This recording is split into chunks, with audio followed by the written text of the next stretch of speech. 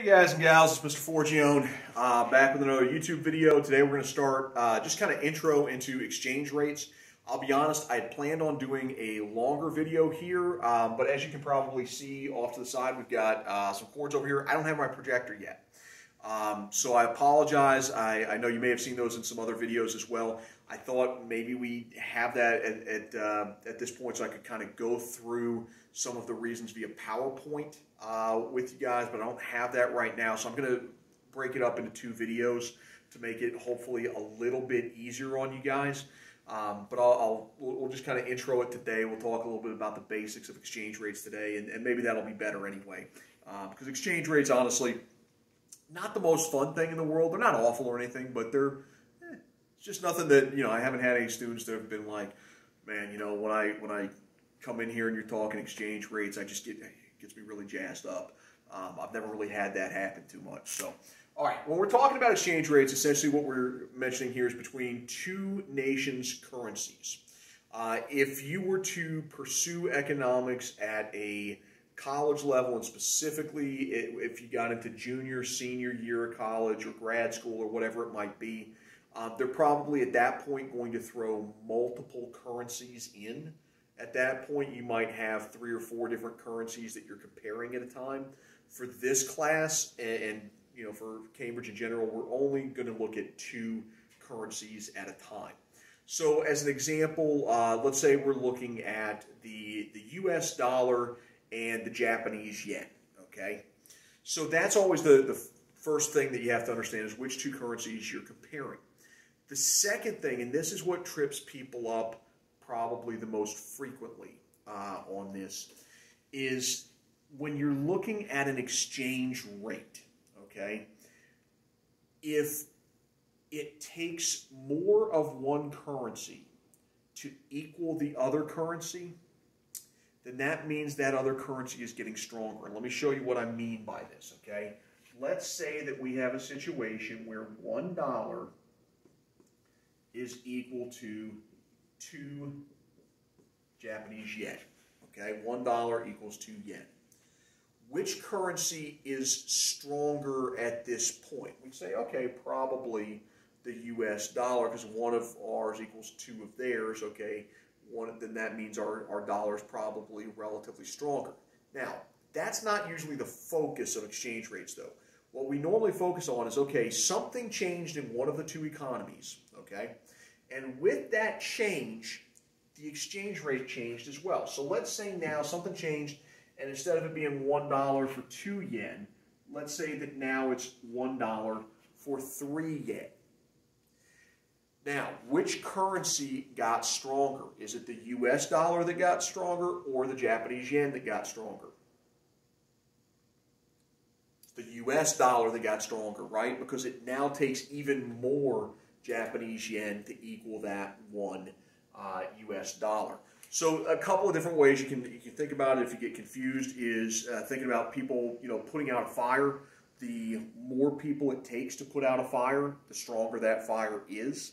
Or the number of people it takes to carry something, the more people it takes, the heavier that item is.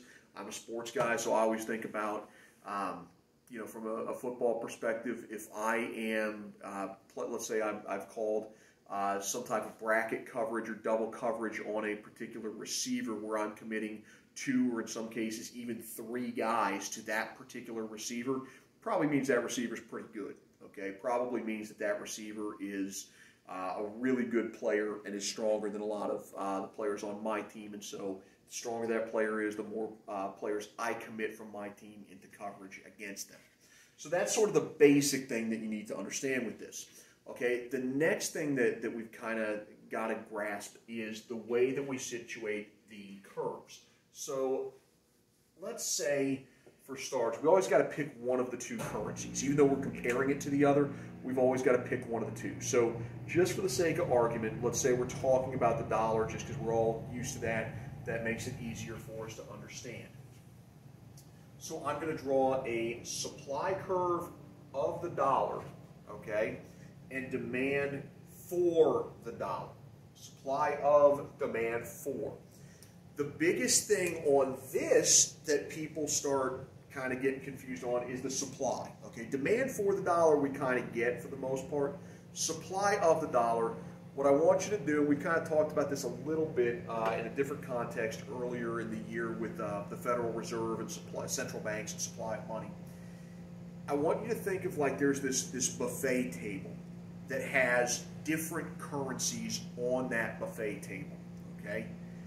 The amount of those currencies, that is the supply, okay? So when we refer to the supply of dollars, we mean if you have this table of all these different currencies where people are buying and trading, the supply of dollars is referring to the amount of dollars, the physical amount of dollars that are on that particular table at any given time. And hopefully that's going to make more sense as we go through.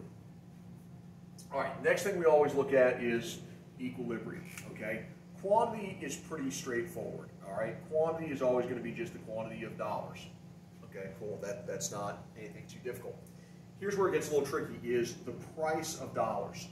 Well, how do we measure that? Is the price of dollars, in this case, if we're talking about Japanese yen, it's going to be price of dollars in terms of yen.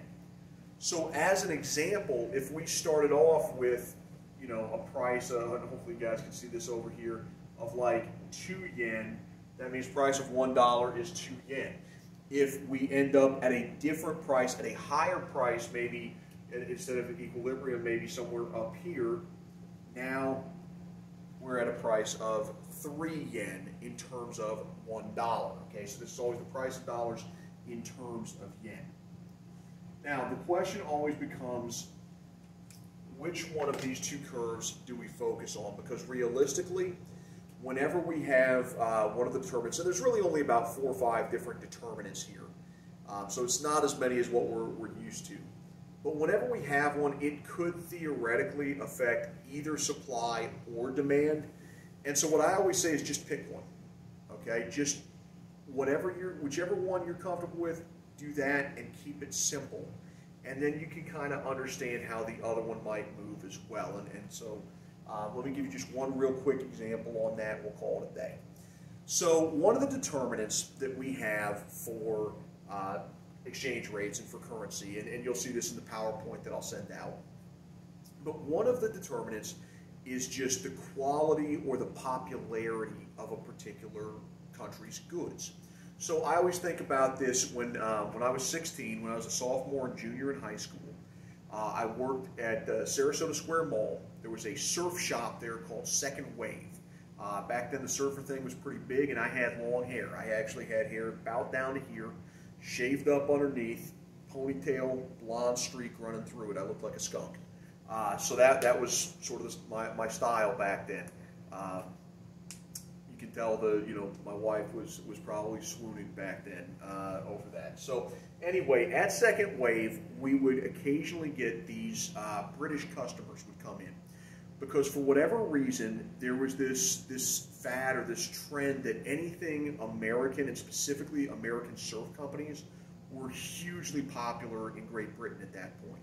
So they would come and just buy all of these Roxy shirts and Billabong and Quicksilver and all of these types of shirts and hats and all of that stuff. And then they would say, okay, well, we'd ask, why are you buying so much? I mean, they'd spend $1,000 on this stuff. This is $1,000 in 1996 dollars, okay? So that's equivalent to probably, $2,200, $2,500 today, something like that. Why are you spending all this stuff? Oh, well, we can go back overseas. We can go back to Great Britain, and we can sell this for a lot more money. And we can, double our money or make 100% profit or whatever it might be. This is also before eBay or Amazon or any of that. This was back in, there was internet, but it was dial-up. Ask your parents what dial-up is. All right, so let's say in this case that Japanese goods become really, really popular, okay? We are just all in on Japanese goods, on anime, on whatever it is. We need to get our hands on some Japanese goods, cars, whatever it might be.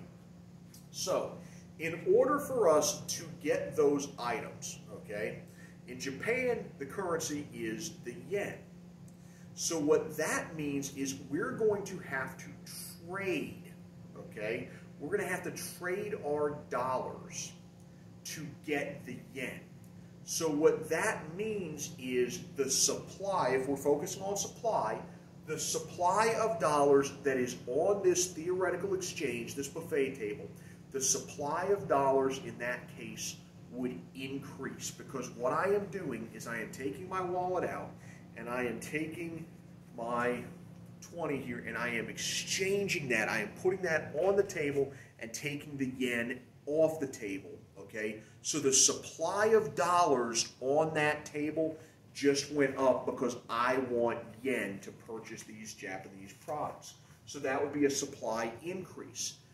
By comparison, we could also argue that if we want Japanese goods, that is taking the place of American goods. And so that would be a demand decrease for the dollar, that people are not wanting as much of our goods, so they don't need as many dollars because they're trying to get Japanese products. They want the yen instead. Regardless of which one of those two scenarios you go with, whether you go supply, whether you go demand, the effect is going to be the same. If your supply increases, okay, and actually I'll change up the color here. If your supply increases, what is that going to do to the price or the value of the dollar? It's going to go down. Your value would go down. Well, by comparison, if we were to decrease the demand for the dollar, okay, if we drew a demand curve, and I'll show it here just so you guys can kind of see, if your demand went down, it's the same sort of thing, okay? If you started from here and now went down to here, same thing, the price or the value of the dollar went down.